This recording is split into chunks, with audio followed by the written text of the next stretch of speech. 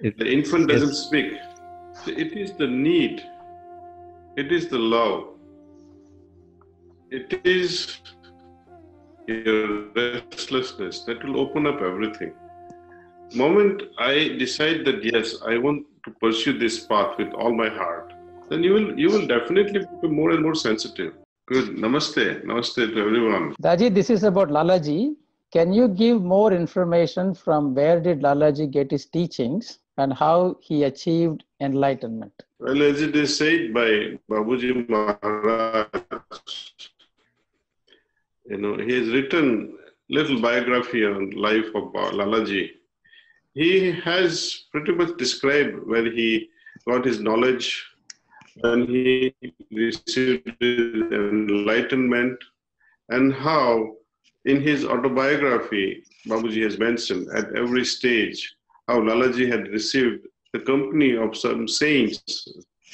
There were from Islam faith, there were some Christian faith, there were of some Hindu faith.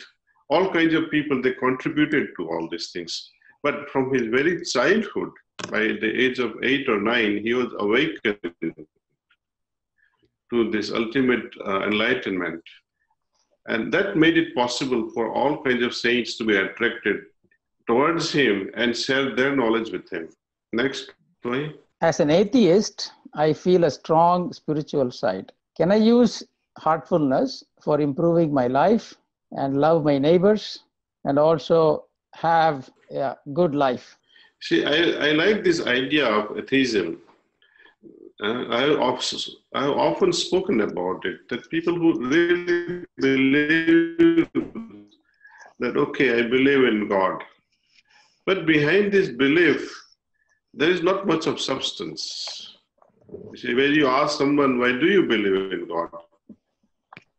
That person would say, he will start sketching, oh, I don't know. Maybe my grandmother told me so, or my father told me so, or my mother told me so. But behind the true belief in God, even the best of us, they are still trying to search the answer in the form of experience. And once we have the experience of the presence, how does it matter? You see, whether we are atheist or theist, you will have to believe it. When the sun shines, do you have to believe in the sun that he exists? Do you believe in the trees they exist? Do you believe in the flowers they exist? No, you don't have to believe anymore afterward. They are there. You can see it. When the God's presence is felt afterward in your life, you don't have to say, I believe it because I see God. So, a theist approaches meditation with the idea that God is present and I would like to feel the experience of His presence. How to increase sensitivity? You ask this question to a mother. How do you become sensitive enough to know when your boy or a girl or your daughter is hungry when he's not even asking for it? The infant doesn't speak. It is the need, it is the love, it is your restlessness that will open up everything. Moment I decide that yes, I want to pursue this path with all my heart, then you will definitely become more and more sensitive. So can the tendencies in our subtle body manifest in our grosser body? What is the relationship between gross and subtle bodies? Well, why are we locating them in the subtle bodies? Tendencies are tendencies. See, they are like habits. Habits, generally they remain at an animal level, at a physical level, very rarely at a mental level, and very rarely it touches the soul. Very, very, very rarely. I mean, it never happens actually. The tendencies is the byproduct of samskaras.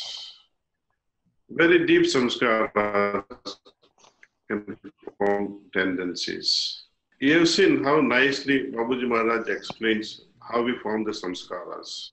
You see, he says, okay, your way to home from the office is through a garden. You're passing through a garden and you see a beautiful rose.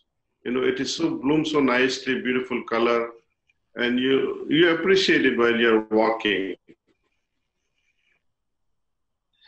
The second day, oh wow, it's even more beautiful today. Third day, you like to hold it in your hand and smell it. Fourth day, you would like to pluck it and take it home.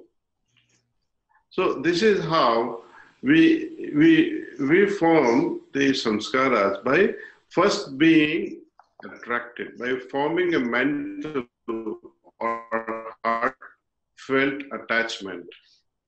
See, and this attachment carries us in forming samskaras. Now you will go on collecting flowers after flowers in your life. That becomes your habit. See? Even when the great masters come up and help us, that okay, let me remove these samskaras of you collecting the flowers. But removing samskaras is not enough. Sometimes tendencies remain. Sometimes your memory also plagues you. When similar atmosphere prevails again, and you say, oh, in this garden, how come there is no flower? It will remind you of that. See, you're missing something, and slowly you'll start looking forward to it.